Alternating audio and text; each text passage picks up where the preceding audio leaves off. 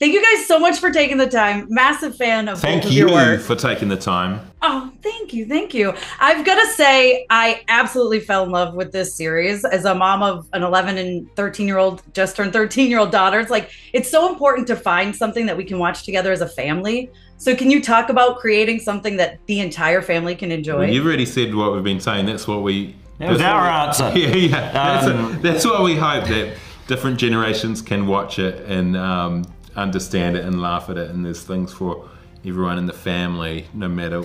It's harder for families to find something to watch together. You know, outside of like, obviously there's, you know, the films and like, you know, but kids kind of they've seen the film, they don't want to watch that again, and it's nice to find something that's like got a great sense of adventure and celebrates that part of, you know, humans. Also touches on this idea of families and what you would do for family and how you can find family in the strangest of places. But also, you know, something that's enjoyable for everyone, and also it touches on a subject we all love, which is this fantasy of traveling back to different time periods. Yeah, and there's a lot of stuff that's for kids and for adults, but not together. And it's a great thing to do together with your family, is watch something and be able to discuss it together, laugh together. Yeah. Absolutely. And I've got to ask you guys about really kind of capturing the feel of the movie, but still bringing something new and actually having these like multiple episodes to be able to really explore this world and these characters. Yeah, that was, it was both a challenge, but also I think made it possibly more exciting as in terms of adapting something. So it wasn't just a straight remake of the film as another film. We were careful not to get to draw too close from the film, because then what's the point? You might as well just watch the original.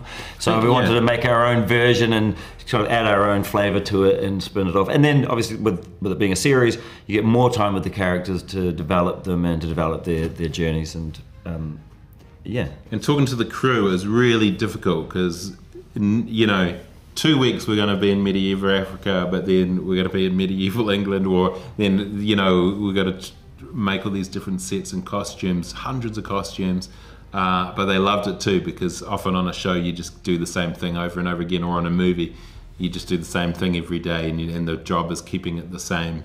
But this time, you know, okay, 2 weeks of this, then we got a new thing, and that was the variety was fun for them, and we're hoping for the audience it'll be fun to move from place to place as well. Absolutely, and each place is absolutely gorgeous. Like between the sets and the costumes, it's beautiful.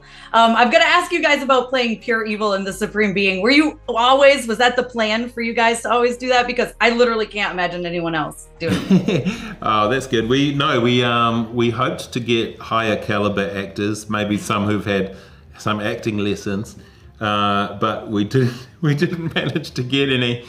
Couldn't afford. It came too late in the end. Yeah, and we also couldn't afford in our budget, even though our budget is big, we couldn't afford to bring people back to do a few hours, like a few days work over 6 months that we took to shoot it. So it just made sense that it was us, because we'd be there. You know. You guys are great. Thanks. We were going to play, originally we were going to play the opposite parts. But then... Really? Yeah, that's right. Yeah. But then... you know, Taika likes to wear light pants and I wear dark pants, so we thought we'd swap. We thought we'd swap. We thought we'd do, you know, what we used to.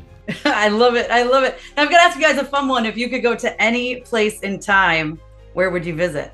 You were saying you wanted to see. I felt like I did a particularly bad interview about an hour and a half ago.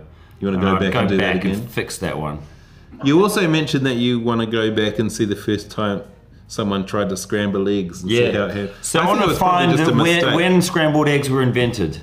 Those kind of things, yeah, like the first time someone sang, like instead of talked or grunted, and then they made a note, and then everyone would have just turned around. First time someone, what the hell? Did you see what Lisa just did? Or the first time someone rhymed something and then did it again and It would have done it by mistake, and people were like, that should be an art form. Yeah.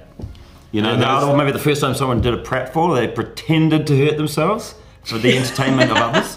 Yeah. That would have been a big thing there, and then that person would have been treated like a real hero in that community, I think. Yeah, we Do it again. Fall over again. We're reading about that in our research for this show. There's a guy who was the first actor, and no one had acted until apparently till this guy, and people were like, what's he doing? He's not him. You know, they had to see the first time people. You know, the first time they showed the movie of the train coming into the theatre and people ran out. I'd love to be in that audience. Yeah, that would be amazing. Oh, that's so fun. Well, thank you guys so much for your time. And Jemaine, I really hope I get to see Tamatoa in Moana 2. Fingers crossed. So It's possible. Thank you guys so much for your time. I appreciate it.